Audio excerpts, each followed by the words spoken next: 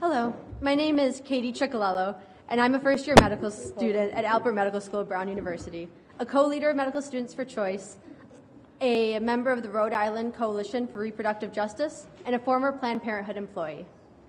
First, I would like to thank all of the committee members who are graciously listening to us today.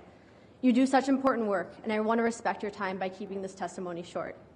I'm here to speak in opposition to Bill 7313, addressing informed consent for abortion. As physicians, we are trained how to ethically and responsibly consent patients to medical procedures.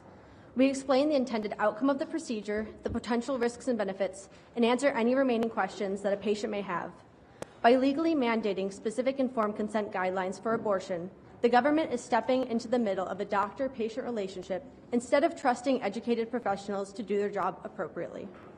In addition, dictating specific ways to conduct ultrasound examinations is an insult to the professional training of physicians.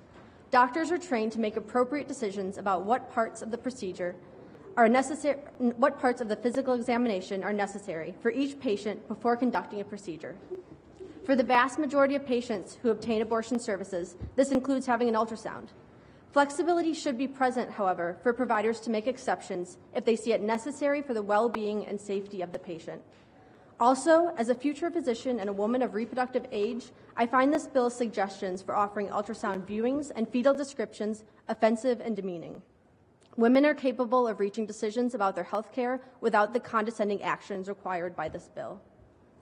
Abortion remains a safe outpatient procedure with a far lesser risk of complications than carrying a pregnancy to term and most other medical procedures.